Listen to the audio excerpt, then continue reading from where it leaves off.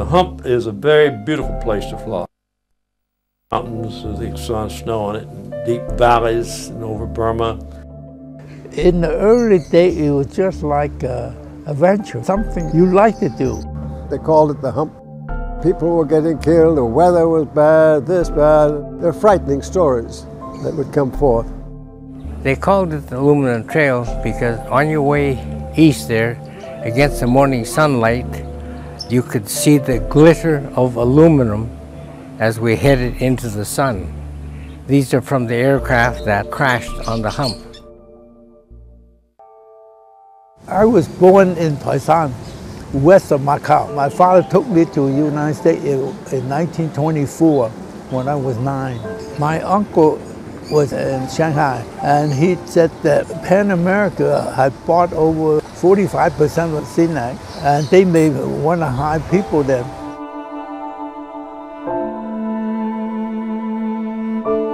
In 1936, when I was checked out, I was not 23 years old yet. I was born in India and raised there till I was 14 and came to America. So I joined Pan American, and I wound up in West Africa. I'd heard about CNAC, so one time I went to Calcutta to sign up, and that's how I joined CNAC, the 1st of December of 1942. In 1940, I inquired at the Canadian Air Force recruitment station, but they said they do not train any Orientals as pilots. So I said, okay, I'm gonna go down to the States, Los Angeles, learn how to fly. I wrote to Pan American Airways, and China National wrote me right back. They said, come immediately, we can use you. So that's how I wound up in China in 1944. I was with the Pan American Airways system, and then this opportunity for great adventure in the Orient came up, and we went to China and arrived there in December of 1943.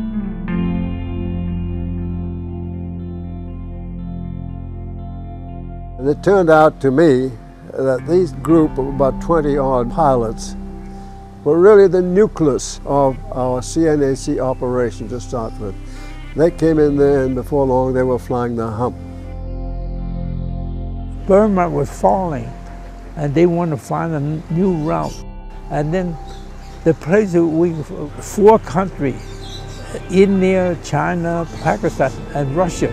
CNAC was already doing it when the U.S. Army said it was impossible for it to be done. Though we were civilians, we came under the umbrella of the China-Burma-India Theater of War, and all our cargo was military by the CBI, and our gasoline for our aeroplanes by the CBI. My first flight across the Hump with a load of passengers, and we're going to Chongqing. I hadn't heard of it, but never knew where it was. I fly the scheduled flight, carrying passengers from Calcutta, Xinjiang, Kunming, and Chongqing. Usually I got the charter flight.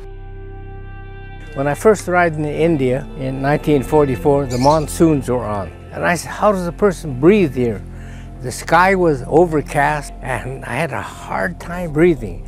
Hot and muggy. I saw a little thing like a postage stamp, and I said, Captain, is that the airport? He said, that's it. And I said, oh my God. And he went in there and landed this thing on the cobblestones. Sanhupa Airport, the island in the middle of the Yangtze River. But the letdown into Chongqing was a hair-raising experience, and I wondered what I was doing. And I never realized that in time I'd make more than 100 landings into that little airport.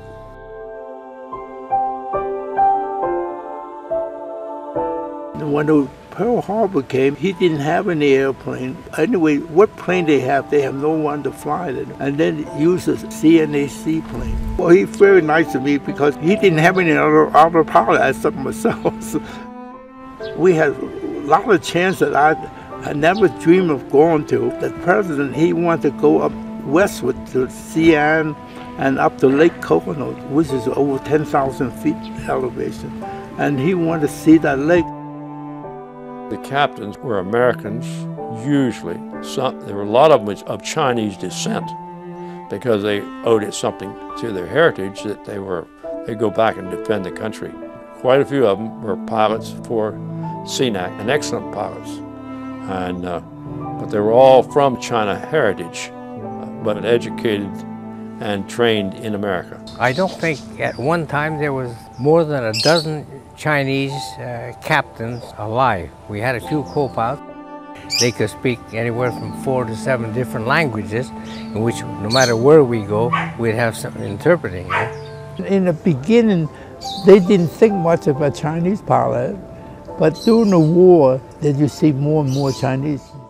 Then you had a lot of VIP from Washington come to Chuck, and then they found out that a Chinese pilot ferrying them around. Before, there's only America.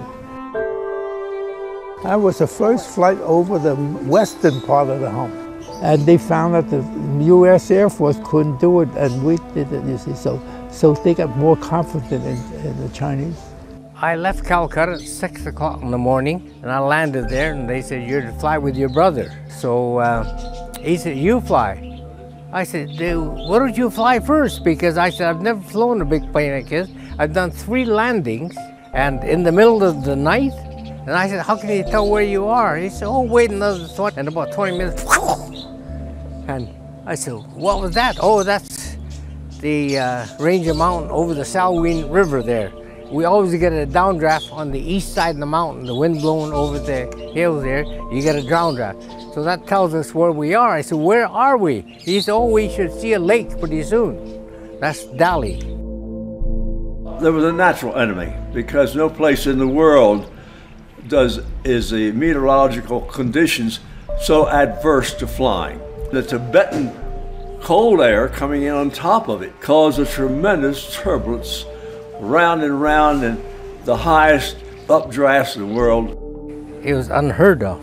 What I told people back in Canada, that we flew through thunderheads, rainstorm, hail, ice, did instrument takeoffs. We'd talk each other onto the runway. It was an unarmed airplane, so therefore we had no way to shoot back, but we had to be very careful and fly low to avoid the Japanese fighters. But another sure way was to fly at night that time, because the Japanese had no night fighters. About 1,500 transports that crashed on the Hump, and that was the same rate as the fighters and the bombers. So flying transports was the dangerous thing.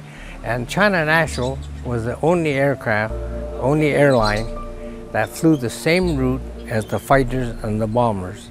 So this DC-2.5 airplane was flying up around near Chengdu and Chongqing. So when he landed there, people just got out of the aircraft and hid in the bamboo grove when the Japanese bombers came by and strafed and bombed this machine. One bomb landed on the right wing and blew it right off. So an airplane in those days were worth more than its weight in gold. It used some shortcuts. So many of the parts of DC-2, although smaller, could be transferred over this DC-3 wing. Well, that's the first DC-2.5 that they did. 4 of us were coming back from Kunming. One guy said, I know it's sort of like a shortcut. You don't have to go over 10,000 feet. He said, if you follow me, I know this route. So we were on our way. We were coming up on the Salween River. I could see haze and problems up ahead, but I decided to go down the mountain. And I saw his left wing hit the trees, and he's gone. Every few months, we could look forward to a few pilots being lost.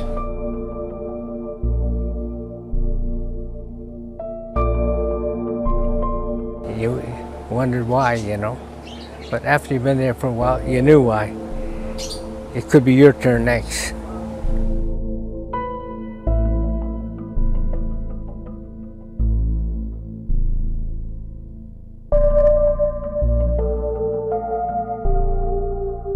When Doolittle bombed Japan, they took off from the aircraft carrier, landed in the dark, and Doolittle landed south of Hangzhou, and then he went to Chongqing. I picked him up and took him to Mitchell in Burma, and Burma was falling. I did not know. We saw all the refugees were going away from the airfield towards town, Then when they heard our airplane, then they all rushed back to the airfield. And they would try to get on the plane, and we couldn't do anything to keep them away from the plane. And then we had total over 75 people for a 21 passenger plane. And then Jimmy Diddle asked me, he said, do you know what you're doing? He didn't say, he said, what the hell are you doing? I said, oh, they don't weigh very much. Yunnan Yi, we turned north to go up to the Yangtze River. And there along the road, the people are so poor that their clothes were threadbare. So it's quite a shock to me to hit these conditions out over the Himalayas in there. I think CNAC deserves a lot of credit, regardless of what people might think about being civilians or mercenary or anything else. They did one terrific job. We were there when we were needed the most.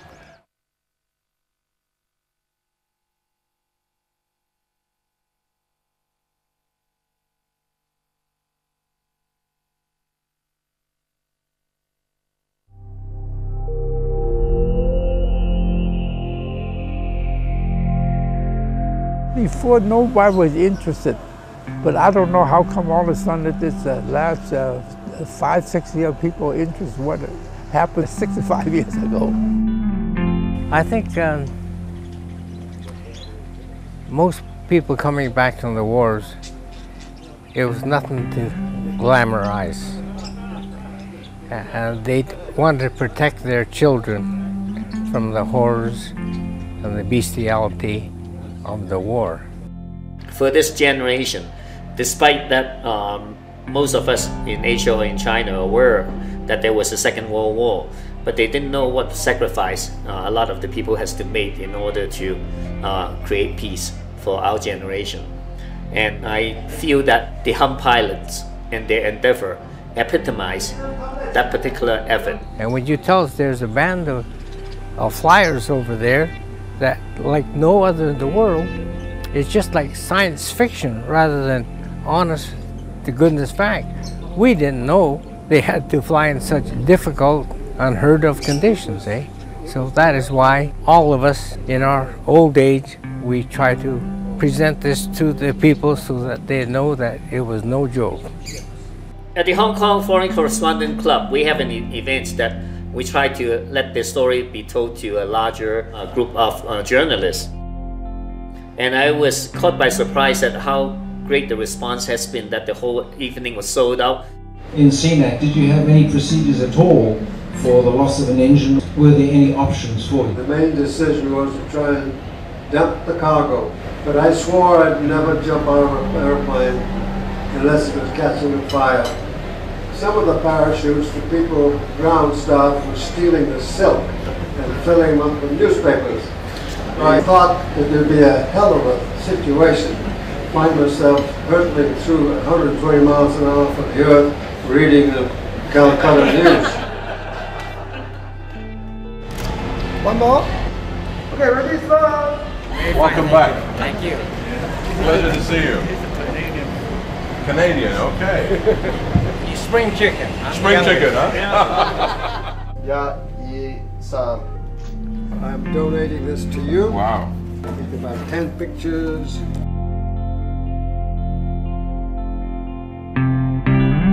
"57 years, his first trip coming back." Well, it was one of the last planes we started evacuating Shanghai. I'm so happy to be here and to meet all you wonderful people. We have a big program and we'll leave tomorrow and do our thing over in China.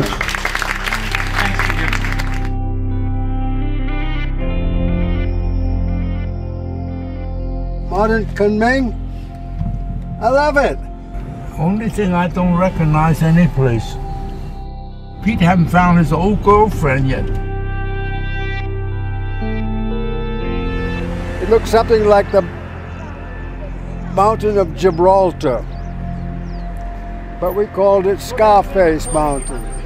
And we always used to come in, we knew we were right on track to land at the airport here. This place is closed in, and they had to circle a letdown.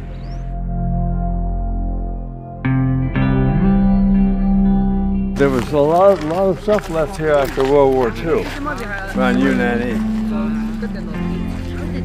That looks like a Japanese one. That looks like a Japanese airplane to me. Sid was right. He says the mock-up airplane. Yeah, decoy, that's the word. I see they save all the rollers. You saw them making the runway. Oh yeah. What were they doing? How did they do it? Well, Did they use a buffalo or use? They use 200 buffalo, two-legged one. Two-legged ones. Okay, so you stay. Men, women, children, all get up there. Holy Oh God! The kids too. Why not? This has been finished only less than 2 years. Oh, really? Yeah, 2005. Local effort. Oh, did I go in here? Yeah. Nine, okay, watch the step.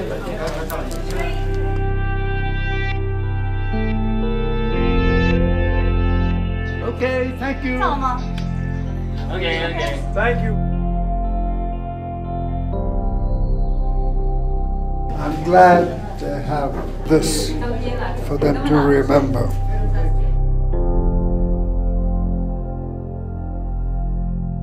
All right, CNAC. 15, this is 9, 15, Yeah. 0, 7. Yeah. I'd like to come back and relive every place I've been when you get to be 90 years old, you know.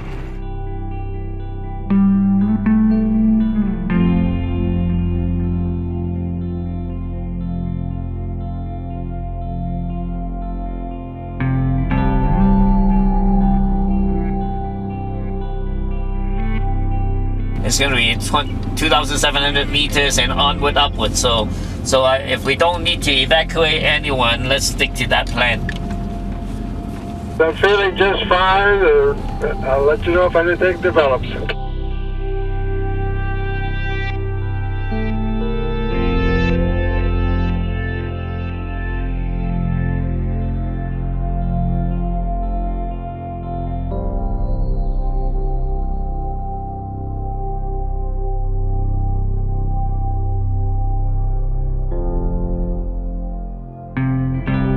We're almost there, Moon. Hang in there.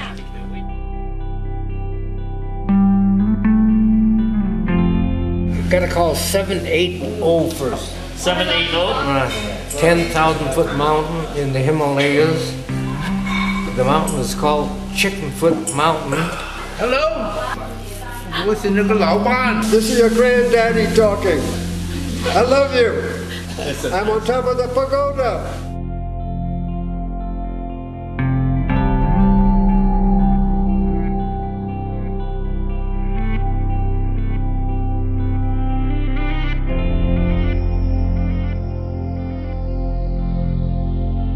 It's good to see all these colors. I remember way back when there was nothing but green, gray.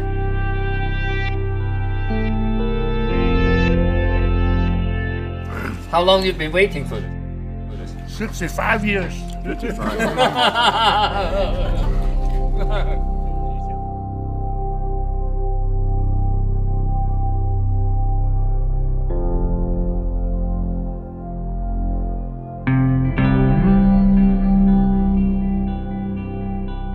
It wasn't a schedule, as I said. It was just mainly for the radio station, and we supply the radio station with the gasoline, whatever they needed.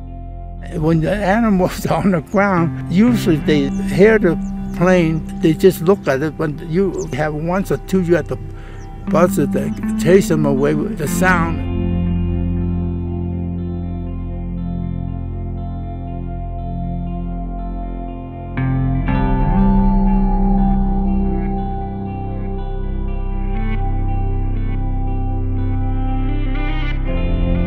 Very seldom when we flew over, we ever saw the Yangtze River. It is awesome. There's a picture of that mountain back there.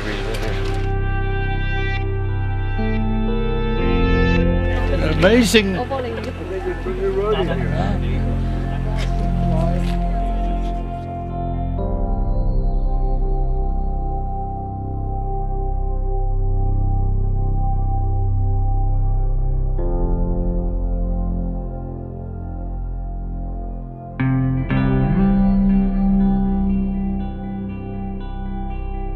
Summertime capital.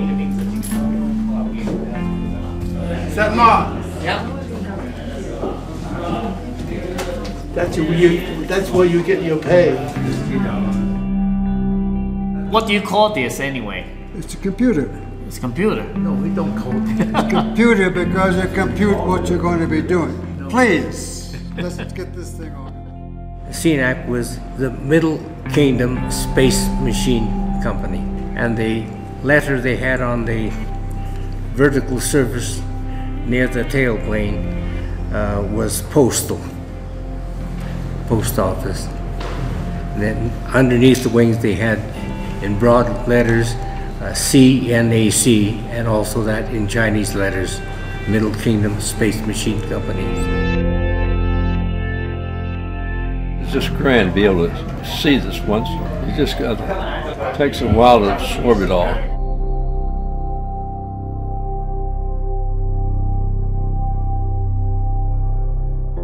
To reminisce 65 years ago. Here I am, standing, looking at the scenes of our youthful memories.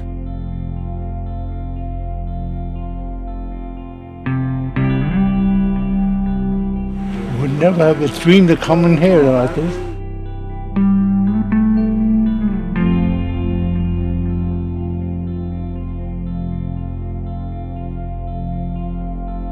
I dreamed of it, but I never thought I'd ever make it.